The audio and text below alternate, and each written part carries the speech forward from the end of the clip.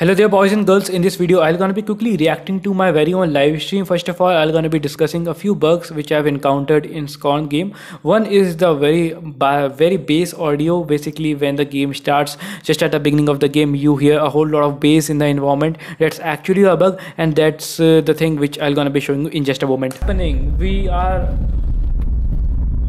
think we are probably silent protagonist in this game. So here we are, guys. Okay, what the fuck? Oh, what the fuck?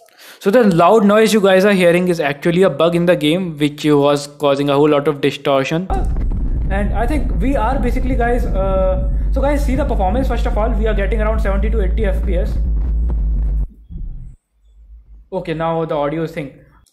So that's the thing, guys. When I just paused the game and I just then resumed it back again, then the audio was fixed. Second issue is in the game itself. Then the thing is that the mouse actually stops working. Yes guys, the mouse actually stops working. So every time you will have to go to settings, then you will have to go to controller, then you will have to go to mouse, and then you will have to change some of the settings. I'm gonna be showing you in a moment. So here you go. So basically you will have to, let's just play this and then I will be just telling you in a moment.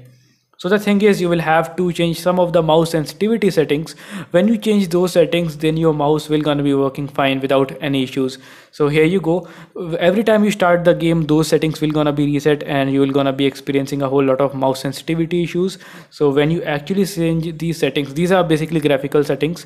And if you go to controls, then if you go to camera settings and then you just change the sensitivity and smoothness to 50%, then it will work perfectly fine. So whenever you launch the game, you will have to change this setting. This is a bug. Please wait for the patch 1, and then you can actually hope from the developers that they will be fixing it in the patch 1 update. Thank you so much for watching. If you guys have liked it, please don't forget to share, and I will be seeing you in my very next video.